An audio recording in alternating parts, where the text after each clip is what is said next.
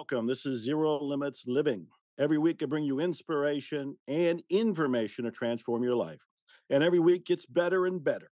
In fact, the show has become so popular, you can now see it or hear it on 1,000 different platforms around the world. Probably anything you could name. To make it easy for you, I'm putting all the episodes in one place online at ZeroLimitsLivingTV.com. ZeroLimitsLivingTV.com.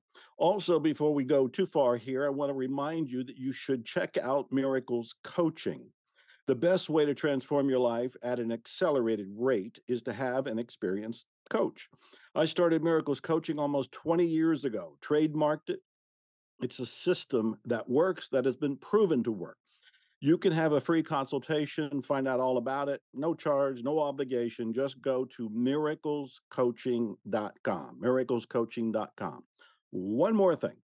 I am a creator. I'm always coming out with new books, new products, new online programs. My latest, greatest one is really taking the world by storm, and I would not be doing you a favor if I didn't tell you about it. So please check out mentaltimetravelsystem.com. It's a way to change the past, your perceptions of the past, so you're more empowered in the moment, so you can create a future that you long for, fantasize, and deserve.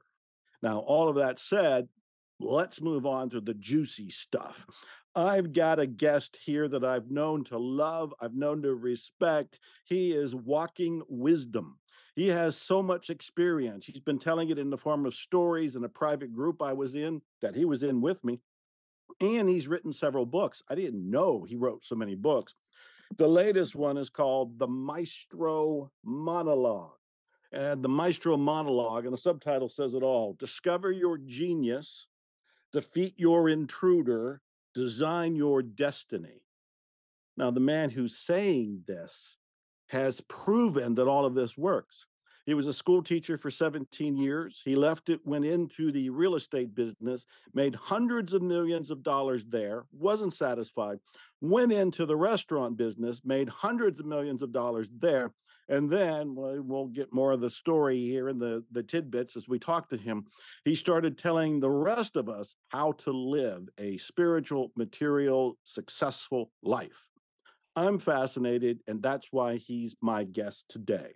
I'm talking about Rob White. He says he was a small town boy, born on the wrong side of the tracks, who made millions in the real estate and restaurant industry. Today, he's an author. I think he's written 4 books, and he's explaining the reality of what it means to be a human being. His newest book is the one I just held up, The Maestro Monologue. And now, Rob, come on board.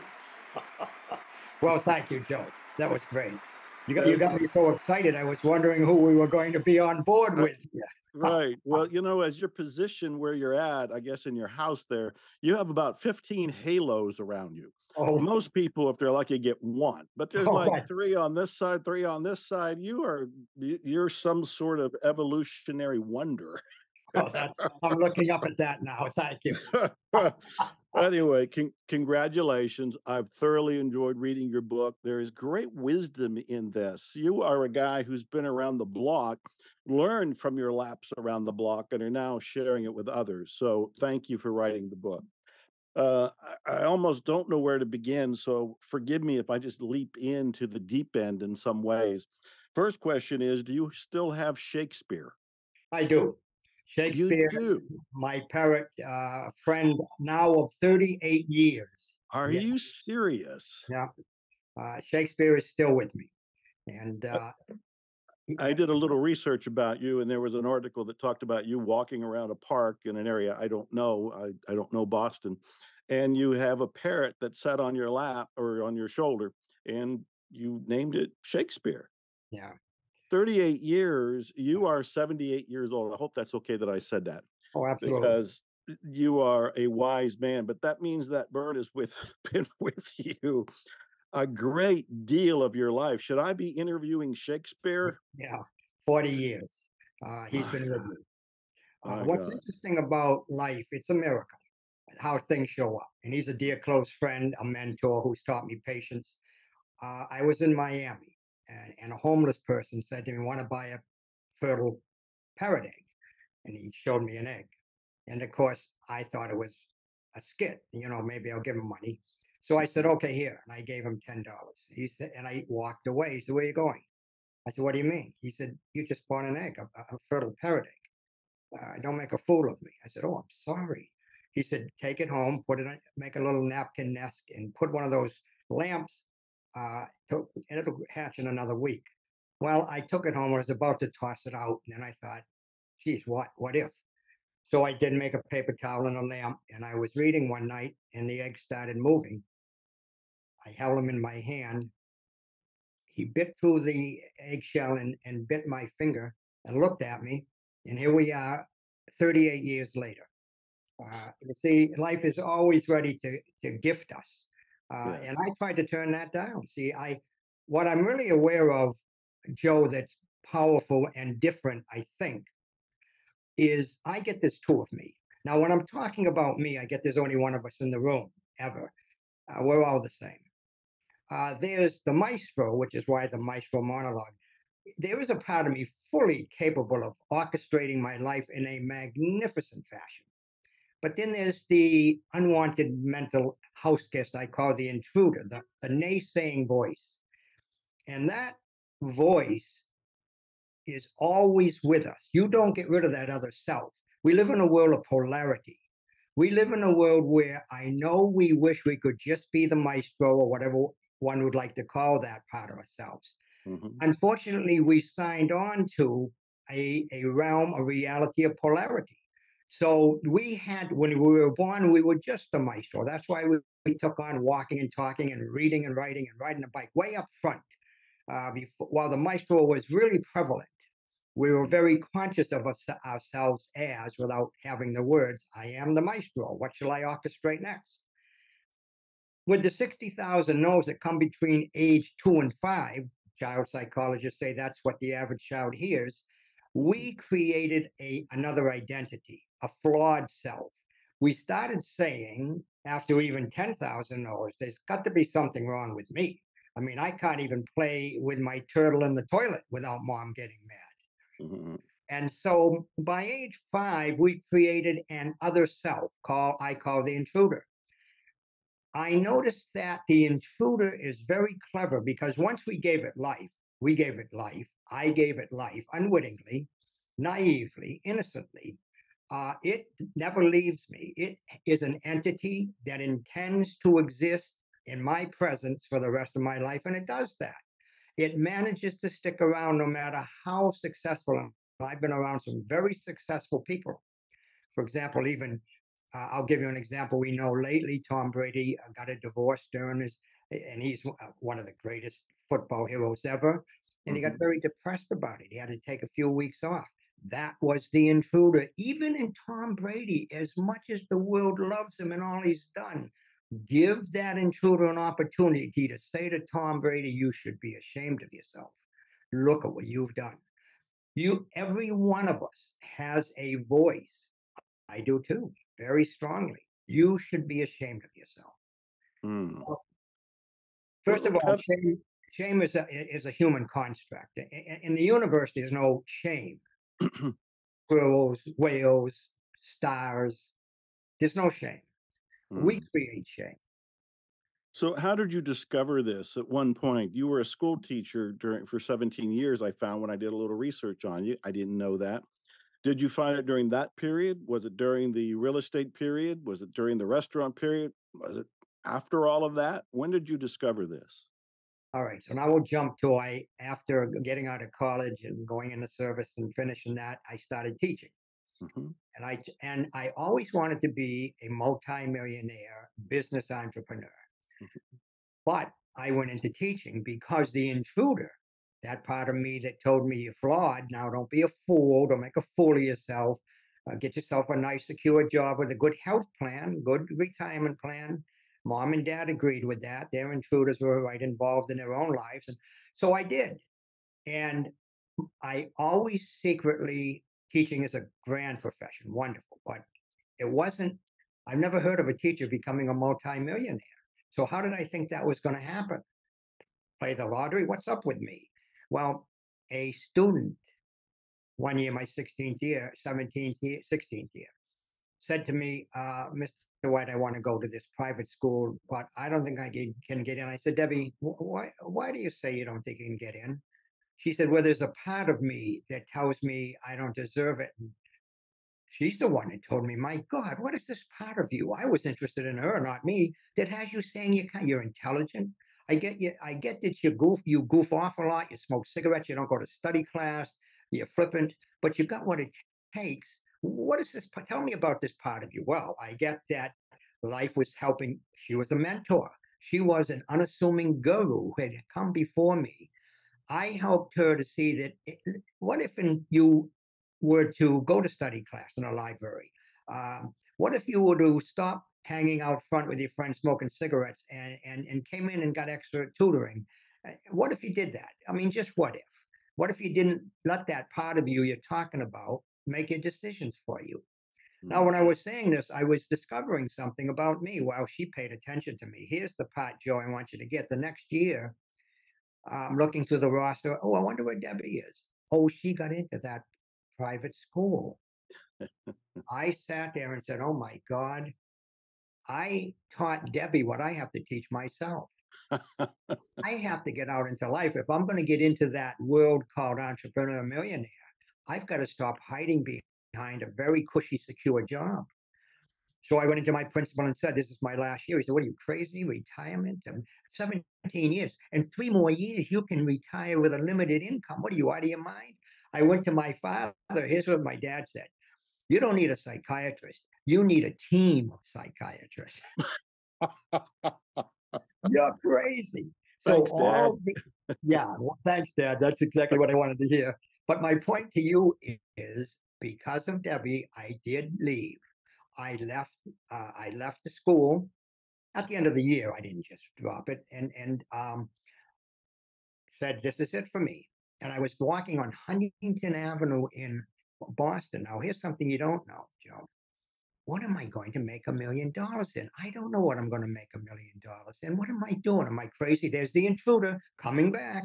You know what? See, you know what you did, you idiot? You should be ashamed of yourself. Oh my God, can I get my job back? Oh, I better run in and see.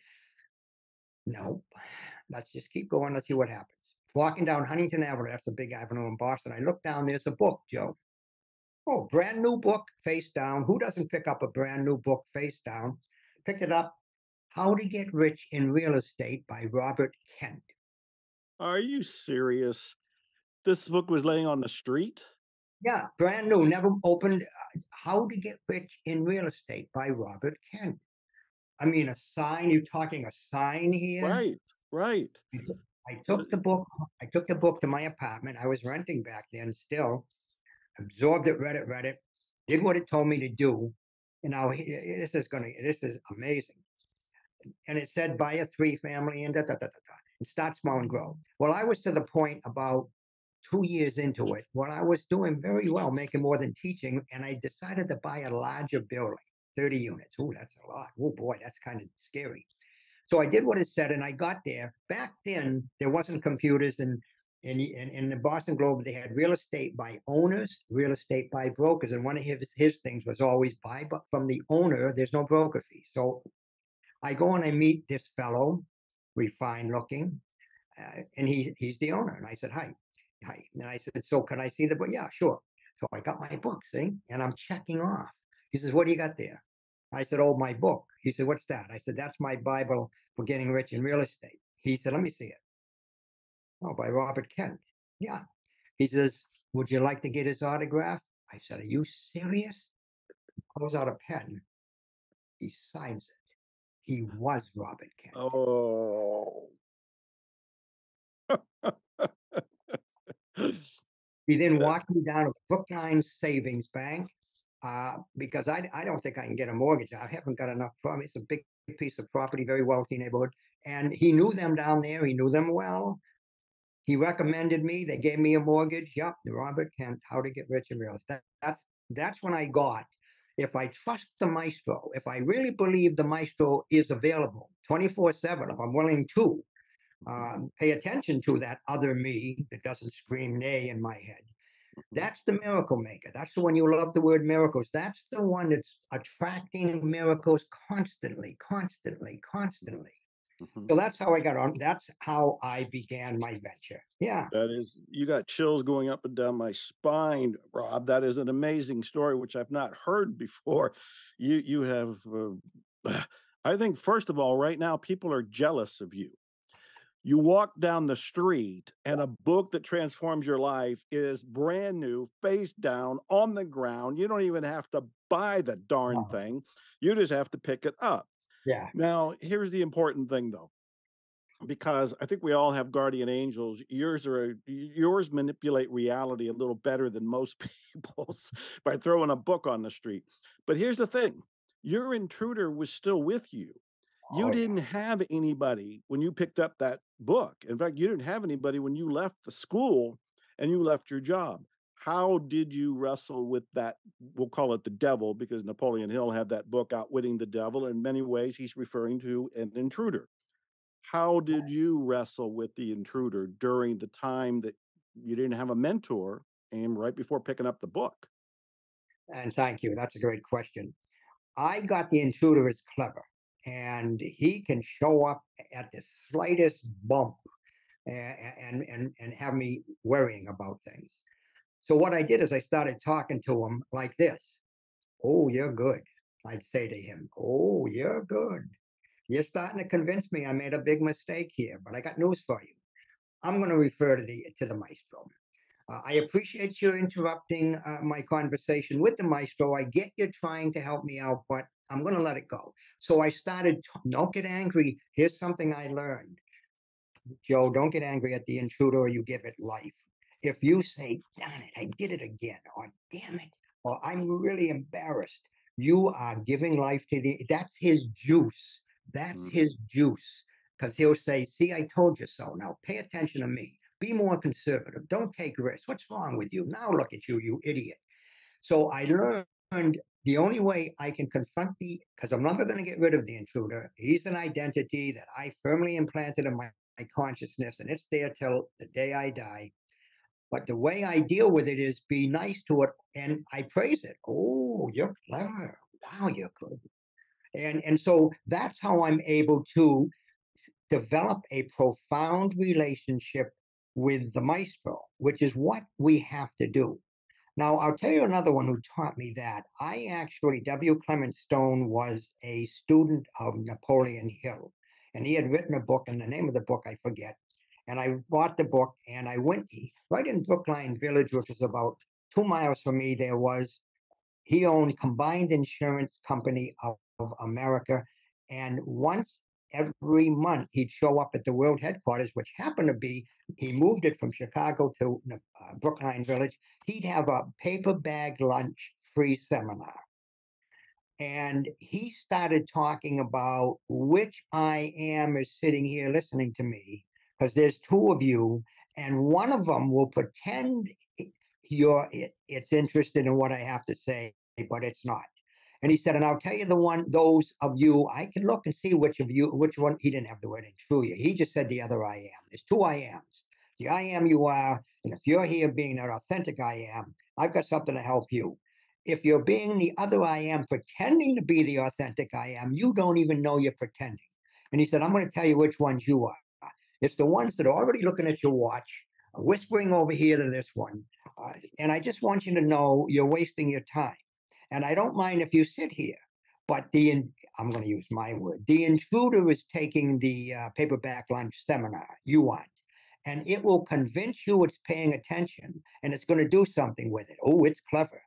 But that's the many people I've met, Joe, and I've met many who said, you've made millions. I've read a lot of books and none of them have done anything for me. And I've said to them, Joe, that's because you haven't read the books, not the authentic you, not the maestro, not maestro me you. Intruder me you has read them. When you read them, you were always thinking, yeah, but, or yeah, only if. And when you hear that conversation going on in the back of your mind, no, that's intruder you, it will jump in and it'll read 1,000 self-help books. It will do whatever you want to do as long as it convinces you not to grow, not to expand, because that's when you shrink it out of existence. So yeah, that's a big one, Joe. That's That, another great story. I didn't know that you had been in a seminar with W. Clement Stone. He, in many ways, saved Napoleon Hill's butt yeah, when Napoleon Hill was struggling after divorces and things like that at one point. So I'm impressed with that. Also impressed with what W. Stone told you about these two selves. The thing that I'm hearing is that you seem to be more familiar with the intruder than with the maestro. And it could just be yeah, based on the stories you've told so far. But how did you become more familiar with the part that you ended up trusting? Because I yes. think everybody listening or watching right now, we want them to be aware of the intruder, but we want them to be aware of the maestro and listen to the maestro. So, how did you learn to hear and recognize, oh, this is the one I want to pay attention to, not the intruder? I had to establish a profound relationship with forgetting. So what I got was I'm real good at forgetting the authentic me, the maestro. So I had to put reminders in place. Hmm. So back then there weren't cell phones on my mirror. With I had been saying I had come up with the word maestro a long time before I put it in the book. On my mirror in the bathroom, I am the maestro. So when I got up in the morning, I reminded myself.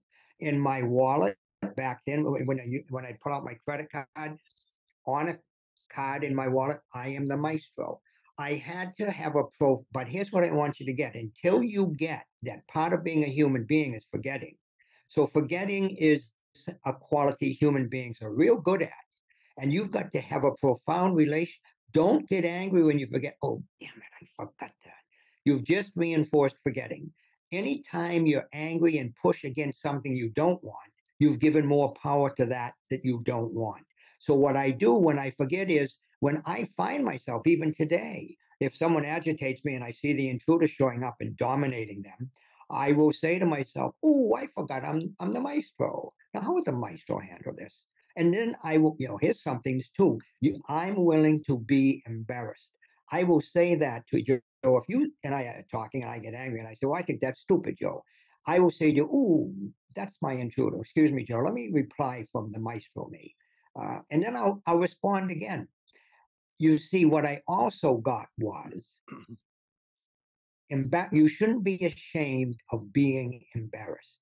See, we're told you shouldn't be. You should be ashamed of yourself. You shouldn't be ashamed of yourself for anything. You should have a profound relationship with failing and not doing what was accurate, but never be ashamed of yourself.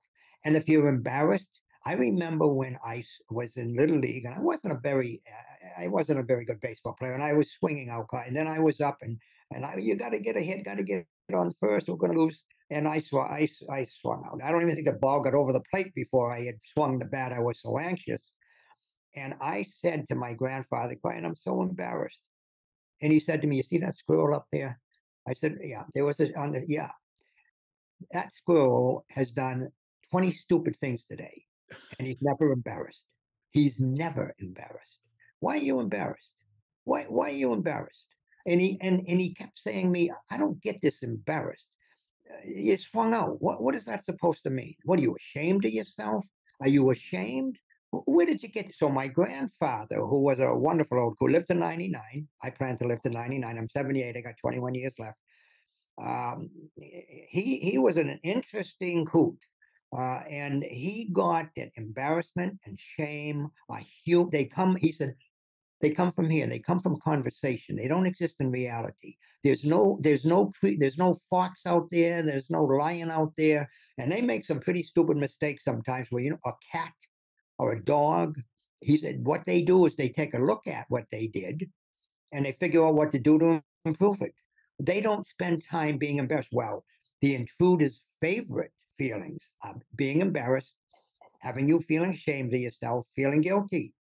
And my grandfather helped me on the road to, oh, now that doesn't mean you should continue to do what you did if it doesn't work in life.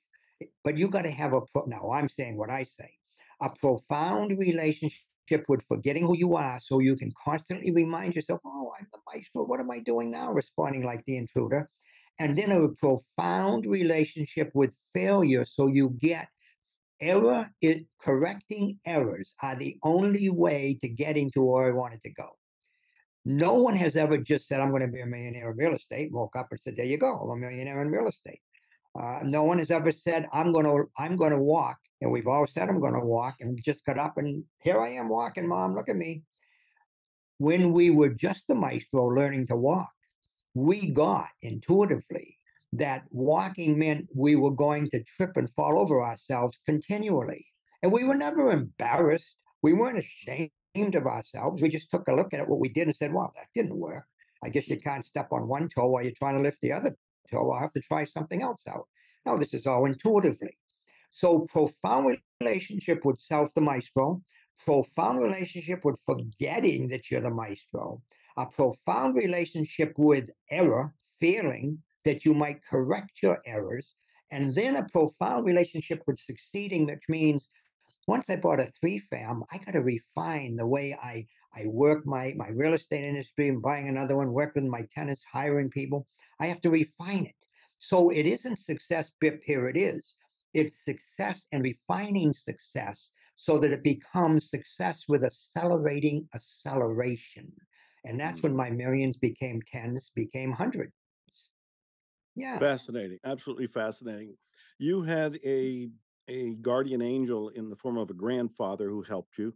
And I'm curious, was there anybody who helped you with the real estate? Was there a mentor? Was there somebody who inspired you? Somebody that you went to for questions? Somebody who groomed you? Somebody who mentored you? We're talking about the inside with the maestro and the intruder, but with a comment like your grandfather helping you, and can't help but wonder, was there one or more people who helped you with the real estate? Yes, I think that there are so many everyday, ordinary, unassuming gurus out there. Eddie Zook, a dear friend of mine, billionaire in real estate, back 35 years ago or so, he was very prominent in the town of Boston and the city of Boston, town of Brookline, owned a lot of real estate. He was worth a couple of hundred million back then, and he was my age. How can that be? So I've got to meet this guy. You're not going to meet him. He doesn't want to meet you. There's the intruder, right? What are you Mhm. doing? He's at another league. What are you going to pester him? So, yeah, what's wrong with you? Like that. There's my intruder. Well, I knew where his office was, so I started stalking him. Like I walked by and I actually could see the window. Oh, that's his. There he is. Oh my God, because he was in the paper all the time. So I decided I'm just going to go in because my grandfather would say, "Go ahead in," and just say, "I'd like to introduce myself. I'd love to talk with you." And if he says, "Get out," who do you think you are? My grandfather said, "So you get out and don't be embarrassed. So what? You went in and he said, get out." And so I said, "I'll go in like that." He didn't. He said, "Wow." Uh, he said, "So are you getting in real?" I said, I'm starting and I'm doing pretty good, but I really would like someone to give me some tips or something, and I'd be willing to do something in return. I'm not even sure what it is." He said, "Do you play racquetball?" And I do. See, this is what things. I said, "Yeah." Are you any good? And I was. I said, "Yeah." I'll tell you what. You give me racquetball lessons, and I'll give you a real estate tutoring. See, and that's but what makes this work, Joe, is don't be embarrassed. I've met many famous and rich people. I basically approached them, and I found every one of them. If you're nervous around them, they don't want to be around you because you're making them nervous. If Mm. you show up just curious about their qualities and skills and how they've used them, and they can see it in your eyes, and you ask with a sincerity, "Geez, I'm just really happy to have met you. I don't even know if there's anything more I can say. I just want to say that." They say, "Sit down." So what do you do? So, and it's because I'm willing to be embarrassed, because embarrassed is it doesn't exist as an in reality. It only exists in human psychology. There you go. Mm. Ashamed of myself, guilty, embarrassed only exist in human psychology.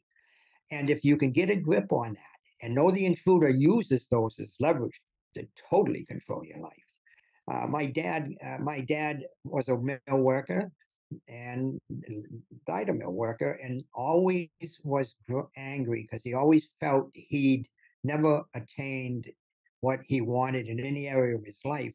I didn't know this stuff back then. I don't think he would have listened to me. But I get now looking at Dad, and I loved him, although we were distant. The intruder had a full grip over him constantly. Mm, My father found something wrong with everything. That's mm, the intruder. My father didn't know there's a part of him that actually sees something right in everything. That's the maestro. mm. Yeah. This You is know, beautiful.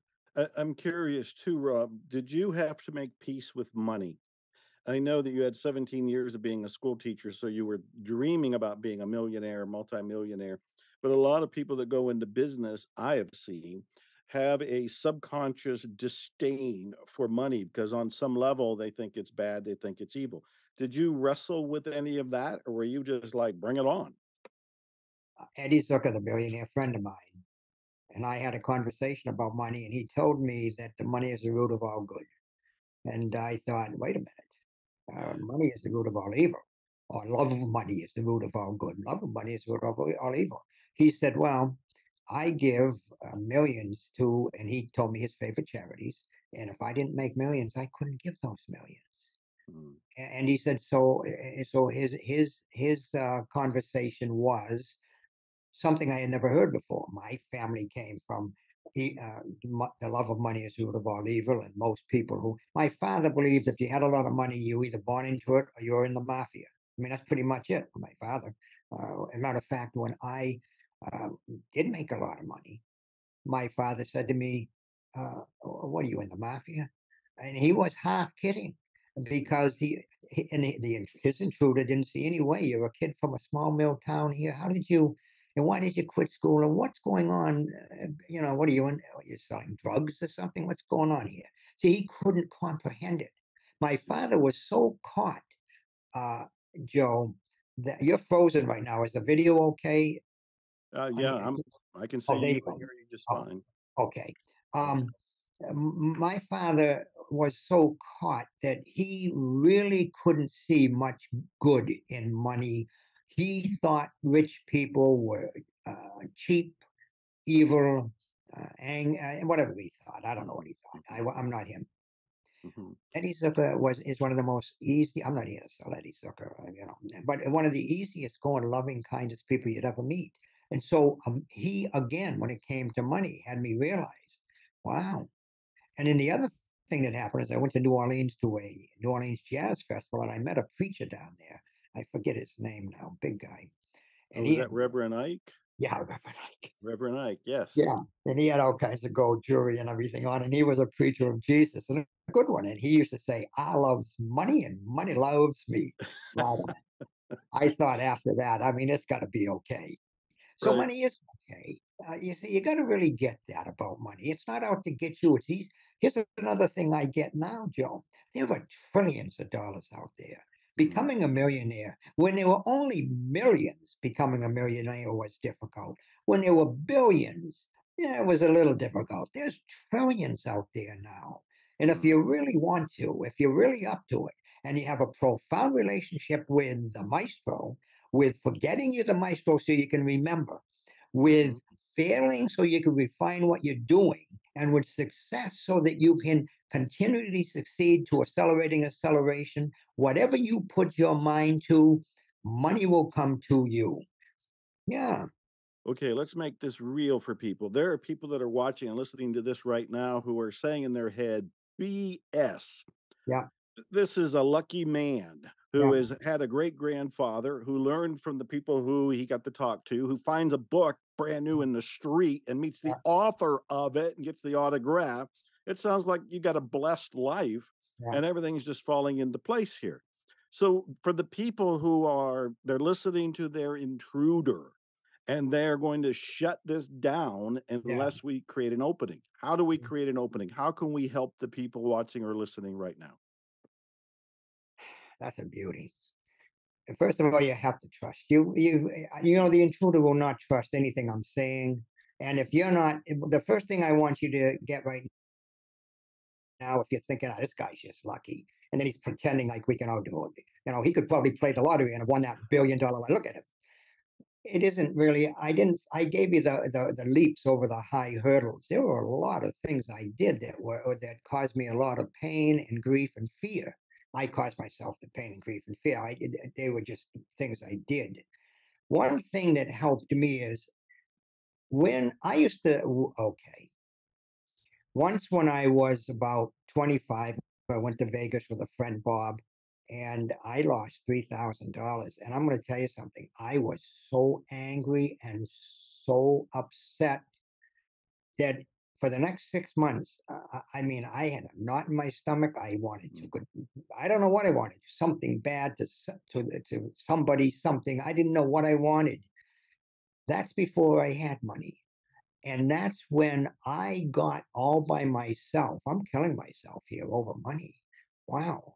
But now, I mean, here I want to be a millionaire. And now here I am hating my life and hating myself and hating that Vegas card shark was what I call him. He wasn't a card shark. But I had to have a conversation with myself about my attitude with money. Yes, it didn't, things have worked for me, but I really have had a lot of things that haven't worked for me. And I've had to sit down with my hand in my face and say, when Debbie went to, I don't want you to think it was so simple. Debbie came to me for help to get to the private school. She went, and here I am still teaching that. I just said, oh, I know now. I got very depressed for several Mhm, months. I mhm, thought, what the hell are you even doing? I mhm, mean, what are you thinking? You're a school teacher. Look at, even she's better than you. You can't. What's wrong with that? Was total intruder, intruder, intruder. Don't think everything was simple. It's till I finally felt so depressed and I was drinking heavy on Friday nights, not an alcoholic, but definitely a Friday night alcoholic. Uh, After several months of that, I finally got, well, that's it then. You must well just check out. Now, I wasn't thinking of checking out, but I did say, well, what the hell's your point? You get up, you teach, you hate teaching now, and you shouldn't hate teaching, but now you hate teaching. You hate yourself. You shouldn't hate yourself, but you do. You hate your parents because they think you should teach. You shouldn't hate your parents. Oh, no, no. I had to go through all that stuff. So I say you have to be willing to test that intruder, because if you let the intruder endure and you keep saying yes to the intruder, you will go to your death. Scarcity of money, scarcity of love, scarcity of whatever it is you want. You must be willing to endure the pain and not turn it into struggle. You don't have to struggle. That's melodrama. That's human. That's a human concoction. Pain is pain. You got to go through the pain to get the gain. And I know that's so corny. When I lived for 6 months, 6 weeks with a Maasai tribe in Tanzania, there was a young woman, 23, 24, who had a child dying, and they had a ritual for her where they did a dance, a fire dance, and they don't have a chief, they have a high priest in Maasai communities. Gave her his power to speak to God, the sun god. And by four, it started at about 10 at night, and by 4 in the morning, she shook and writhed and danced with such beautiful magnificence and grace and beauty. And she'd got that, she thought she'd got to be the maestro from the priest. What she did get is she finally let go of the intruder that had her so distraught. She's losing her small child because the next day she was going to do a ceremony and ask the sun god, son of life, to take the life spirit from her little 6-month-old infant so it would suffer no more. And it was dying. Flies were gathering. But what I saw, so for anybody listening here, here's a woman, a young woman with a dying child where nothing's going right. And her mentor was the priest who came to her and said, I'm going to give you my power. Now I call it really allowing her to access her power as the maestro. The next day, Joe, she went to. I watched from behind, given permission, and I had somebody, a translator, because I would never have known any of this going on. I had hired a translator to be there with me, and she made a nest and she waited for the sun to rise. And as the sun rose, she started chanting that she wanted the sun god to take the life spirit from the infant, that it would suffer no more. Sanna wana yana wayo wana. Sanna wana yana wayo wana. And she kept chanting that. And the sun was rising above the thicket of the bushes early in the morning, 5. And as she did it, ironically, a chimp came out with a baby chimp and looked at her nervously, holding the baby and ran off. And then a giraffe came out because this is a weird thing going on in the jungle at this hour. And came and looked down at her with his big giraffe neck and lumbered off. And then a hyena showed up with a big purple tongue, and it was hungry, and it's breakfast. And here he's got a plump little baby, and look at this. That'll be his appetizer. There's his main meal, the mom. And he starts moving toward her and making this weird noise that was so strange. I'm 50 yards behind, freaking out, figuring they'll leap on me. We're all done now. I'm as scared can be. I don't know where my maestro was, but it wasn't around at that point. Hers was. She ignored him, and she kept chanting to the sun god with her hands, palms up, baby in a little bush nest she made, and her kneeling next to the baby. Sana wana yana way yo wana. Well, all of a sudden, as the hyena approached, it got about 15 yards, and it was like there was an electrical fence. Every time he started to move forward, he'd jerk back. He'd start to move forward, he'd jerk back, and she didn't even acknowledge he existed. And then the sun did come up and come over and was coming like fingertips along the meadow where the baby was, as it shined on the baby. This is no exaggeration. The baby's little belly went up, the belly went down, and the baby's belly didn't go up again.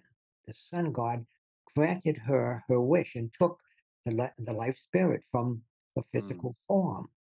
And she looked down and she took a baby and she held it to her face and hugged the baby, kissed the baby's forehead, looked up at the sun and and acknowledged the sun, bowed to the sun, thank you, put it back down. Now, I want you to understand in Maasai belief system, when the spirit leaves the form is flesh for the other animals because they eat the other animals. And how selfish of us not to give our flesh form to them when our Mm. spirit is gone. So I do want you to understand that. Her baby wasn't there anymore, just flesh. She then looked over at the hyena and she bowed, thanking the hyena for its patience. And then she turned around, turned her back on the hyena. And the hyena was just shaking like a German shepherd with a steak in front of it, but hasn't been told it can have it yet. And she walked about 20 yards away and she put her hand in the air and she went, whoop, and the hyena snatched the baby and ran away. But the story I'm trying to get to is that's when I got, my God, we all have it. We all are the maestro. This woman, you think she's primitive? She's a goddess. She orchestrated the entire universe. It was like a Disney film. I mean, how could she do this? Yeah. Mm. So that's it. That So I is say, amazing. That's a hypnotic story that is unforgettable. Um, I I need to know why you got into the restaurant business. You did really well with the real estate, and you may still be doing that, but you moved into restaurant. And you may not know that I've had restaurant clients, and I spoke 15 years ago to one of the restaurant conventions where all the people that own restaurants come in to learn about marketing. And I was telling them how to barnamize their business. And the thing I remember is how little margin of profit there is in most restaurants. "Hmm, You went on to create some sort of mega success and make hundreds of millions of dollars in the restaurant business. First, why the restaurant business? well, back in my 50s, I was a playboy and I was Boston's most eligible bachelor and I drove a Ferrari. Now I'd arrived and I'd like to have parties and I'd have them at fancy restaurants and they'd cost me tens of thousands of dollars. And I thought, why don't I just own a restaurant? So that is actually the way I got into the business. But I also realized that I had high end restaurants, Devon on the Commons, Dover Segro, Davio's, which is still around. That's a great story. Davio's, my chef came to me and said, I would like to be a partner. And I was ready to sell. I said, I'll tell you what, Steve DiFilippo still owns it. He owns 17 of them now. I said, how about I mentor you, and you take over the whole restaurant? Well, he took it even higher than I did.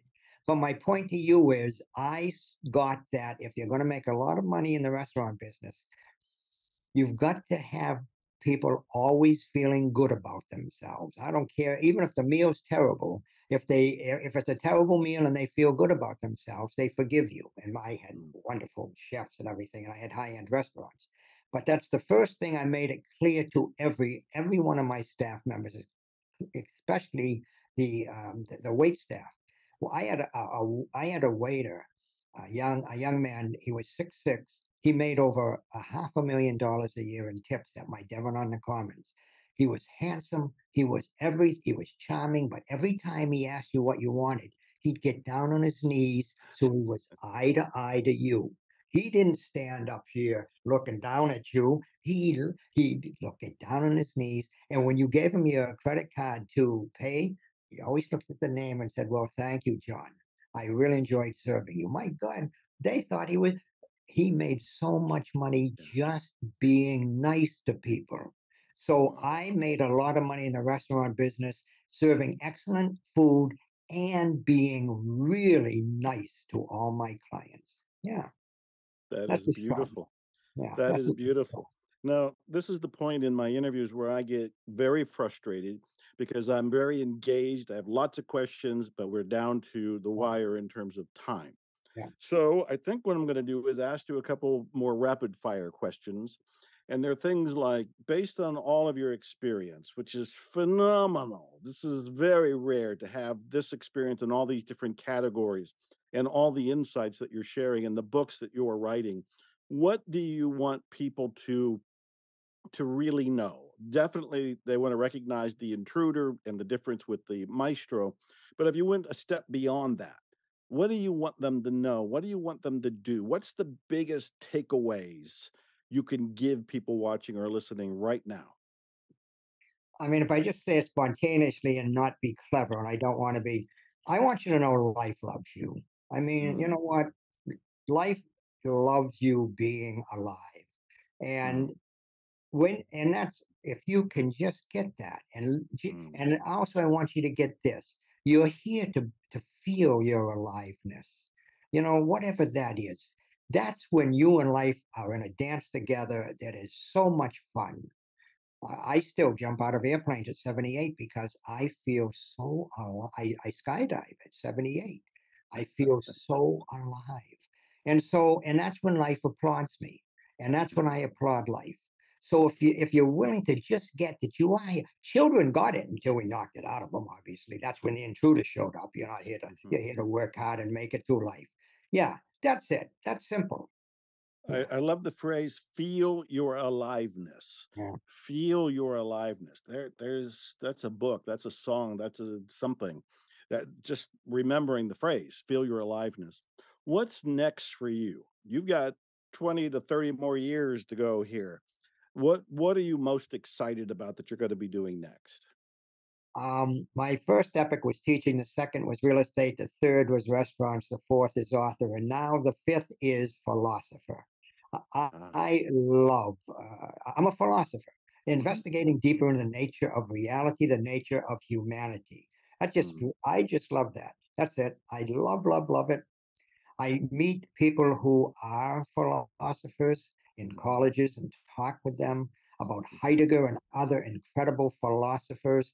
And it's funny, but what turns me on from back in my 50s, it was Ferraris and looking good and being famous and even being a womanizer. Uh, Now I just love getting up and really just studying life in general, just taking a look. I was watching a squirrel today scoot up and down the tree with its little acorns. I spent 10 minutes just watching the squirrel. I was in delight. I mean, it was so efficient and effective with what it was doing. That, right. yeah. So that's it. Yeah. Well, I wonder what the philosophy of a squirrel is. Just Yeah. get the nuts. I lived in a country estate for a long time, and there was a squirrel that was very overweight, and he would not go after nuts. He actually came up to me when I'd be on the porch having a cigar, and he'd look at me like, "I ain't going to get the nuts. Why don't you give me an apple?" And I started giving him an apple, which made him more overweight, and I'd see him just lay flat. with his That's all. arms out. It's like, I'm not going to store it. I'm not going to do anything with it. And I'm not going to hunt. It was the philosophy of that squirrel, which kind of implies the squirrel has free will. Do you think Yeah, we have free will? I do. I think your I am is your will to power. Mm, You must start with I am. Present tense, right? Present tense, personal noun. I am is how we are powerful. It's the will to power our lives to be the way we want them to be.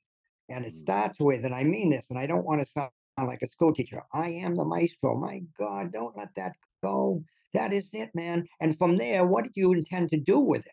So mm, I'm a millionaire was a feeling I had before I was a millionaire. I am a very successful, popular entrepreneur in the restaurant industry. Was the feeling I had before I was. I mm. am I am an author. It's a feeling I had before, and I've had a couple of books that done pretty darn good. And I'm a philosopher. So the I am shows up before the physical experience, and there's your power to will. And I think we all have that power. I don't think I know. Yeah. That is beautiful. Rob, I have one more question for you. And I am very grateful to know you, very grateful that you've made the time for me here and for everybody watching and listening.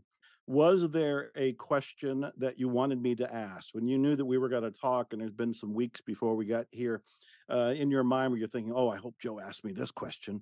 Or was there a story that you really wanted to tell and you didn't get a chance to? So here is your opportunity. What do you want to say? You actually do a wonderful job and asked everything I could imagine. I wanted to be spontaneous. And the story I think that that I was most wanting to share with you folks was the one about the book on Huntington Avenue. Yes. It isn't that I'm lucky. It's that I actually have an I am that knew I was up to making millions in real estate. We had to get started. And I didn't know what it was in, and I didn't know how to get started. So that's that turning myself over. Some say over to God, some say over to, I don't care, your guardian angel. I say over to myself, over to my authentic self. And Mm, that's the story that's most important. Every one of us, it's mm. there waiting. That moment is right there if you're willing to trust that I am that you are, you've always been, that you forgot you were because you got so involved in being the I am you're not, that you're pretending you are. That is beautiful, Rob. I'm going to go buy several copies of your book and I'm going to go lay them in the street where people walk by face down. And I want to see who picks them up Oh, you're beautiful. because they need to pick them up and read it and use it. But anyway, your book is on Amazon, is probably wherever books are sold. Is that right? Correct. The Yeah. Maestro Monologue. Yes. All Yes. right. And your website, is it Dot- robwhitemedia.com or is there another one? Oh, that's it. Perfect. All right. Rob, thank you. You have influenced lots of people. You are influencing me, and I look forward to more sharings and collaborations with you. Thank you. Thank you, Joe. This is Dr. Joe Vitale. You've been listening to or watching Zero Limits Living. Every week, I bring you inspiration and information to change your life. And this one, please take note, listen to it, rewatch it, and be aware of your intruder and listen to your maestro and go get Rob's book, The Maestro Monologue. Remember, I'm putting all of these episodes in one place, ZeroLimitsLivingTV.com. Remember, go claim your Miracles Coaching consultation. Go to miraclescoaching.com. And I thank all of you for spending your time here. You are the light workers of the world. Expect miracles. Thanks.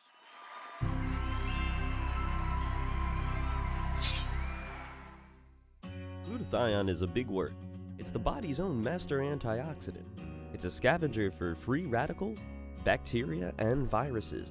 There are no products in the market with the ingredient NASET. NASET increases the production of glutathione that's in our body already to strengthen and enhance our immune system, elevate sense of well-being, support muscle strength and endurance, cognitive function, and liver support. It helps with increased energy and blood sugar regulation. Get your bottle of GSH Plus from www.salvationnutra.com.